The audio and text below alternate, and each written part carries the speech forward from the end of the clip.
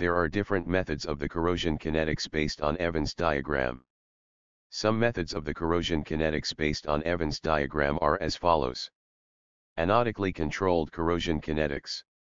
If polarization occurs mostly at anode, it is said that the corrosion kinetics is analytically controlled and hence the corrosion potential is very close to the equilibrium potential of the cathode. Here, intersecting point of the anodic and cathodic reactions corresponds to the corrosion current density as well as the corrosion potential. By estimating the corrosion current density, the corrosion rate can be calculated in desired units by using Faraday's law. Examples of analytically controlled corrosion kinetics are, impure lead immersed in sulfuric acid, magnesium exposed to natural water, and iron immersed in a chromate solution, etc. Cathodically controlled corrosion kinetics.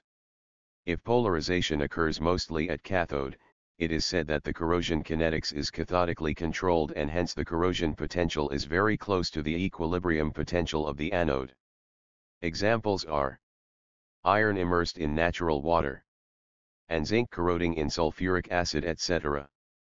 The third type of method of the corrosion kinetics is mixed controlled, in which it is common for polarization to occur in same degree at both anodes and cathodes.